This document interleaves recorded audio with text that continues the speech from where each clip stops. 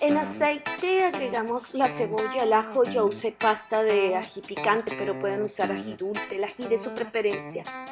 Y hacen un sofrito bien bonito que cuando esté listo agregaremos el arroz. Yo usé Carnaroli, pero pueden usar Arborio, Vialone Nano, Roma, el que ustedes quieran, pero siempre de risotto.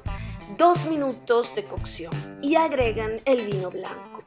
A fuego medio alto lo mezclamos y esperamos a que se evapore. Aquí ponemos el timer con el tiempo de cocción del arroz y comenzaremos a agregar el caldo caliente, bien salpimentado.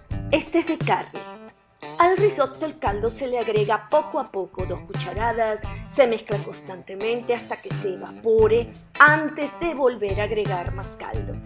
Mover constantemente en su caldo el arroz hará que este suelte el almidón nacarado que dará el brillo y la consistencia característicos de un buen risotto. Más o menos 5 minutos antes de terminar la cocción, agreguen el azafrán mezclado con el caldo caliente. Al final ya no se deja que el caldo se evapore totalmente. Esta es la consistencia del risotto cuando apagamos el fuego, porque está listo. Agregamos la mantequilla y la mezclamos bien para que se emulsione y dé más espesor y brillo al risotto. Agreguen el queso, lo mezclan bien y dejen reposar el risotto 2 minutos antes de servirlo. Salpimentando perfectamente el caldo, al final la sazón del risotto será perfecta porque al arroz y a la pasta no se le puede ajustar la sal al final de la cocción.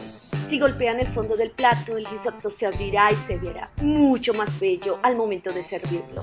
Risotto al azafrán. Síganme en mi canal YouTube Marianto Cook, en donde encontrarán las recetas que he publicado en Instagram. Aprenderán a hacer la pasta fresca y a cocinar siempre con pasión loca.